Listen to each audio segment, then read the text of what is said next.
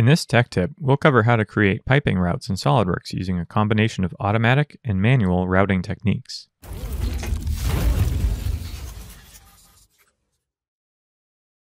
The very first thing I'll need to do is enable the SOLIDWORKS Routing add-in, which is available in SOLIDWORKS Premium licenses. Once the add-in is loaded, I can access the Piping tab of the Command Manager. You'll notice that there are several methods available for starting a route.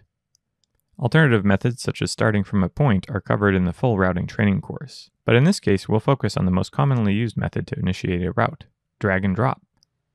I'll start by navigating to my design library, choosing the routing folder, piping, and then the flanges that I want to use.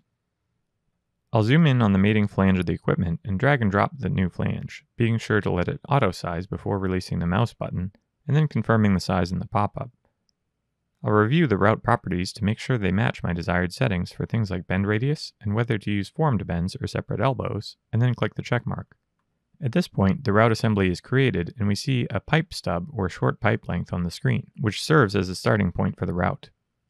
Now, without leaving the route, I'll pan over for the equipment I want to route to and drag in an additional fitting, which produces another stub. Then I'll right-click the endpoint of one stub and choose the Auto Route command, and then left-click the endpoint of the other stub. Multiple possible solutions can be cycled through using right-click on the mouse, and then left-clicking to accept the desired solution. I'll exit the Auto Route command, but note that I'm still editing the route, as you can tell by the visible sketch on the screen. If I expand the feature tree, you'll see that the only contents of the route assembly are the flanges that I dragged in. Once I exit the route sketch, additional components and parts appear for the elbows and pipes respectively, and the pipes also feature cut length information.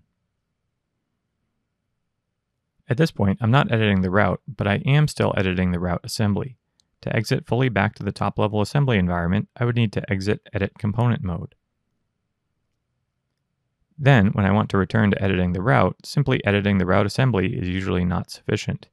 I would want to make sure I right-click on the route itself and choose Edit Route to edit its underlying sketch.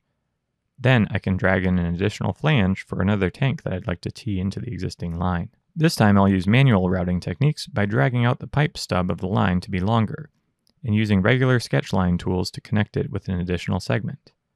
Route sketches are 3D, so they take some getting used to if you haven't done much 3D sketching. You can hit the Tab key to cycle through which plane you're sketching parallel to, and it's definitely much easier if you can hook into existing geometry like we have here by connecting back to the other route line.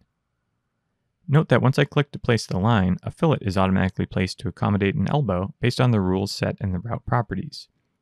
The software also warns me that some kind of treatment, such as a penetration, would be required to join the two pipes. But in this case, I'll use a tee instead, by browsing for the tees from my design library and dragging and dropping onto the junction, which should automatically orient the tee. Finally, we can add dimensions to fully constrain the route. Once we exit, the route assembly is again updated with the relevant components and parts. To learn more about routing techniques, including custom component creation and many more tips, check out the course titled SOLIDWORKS Routing, Piping and Tubing on the Solid Professor Learning Platform. If you enjoyed this content, let us know in the comments section below, and also let us know what type of content you'd like to see next. Thanks for watching.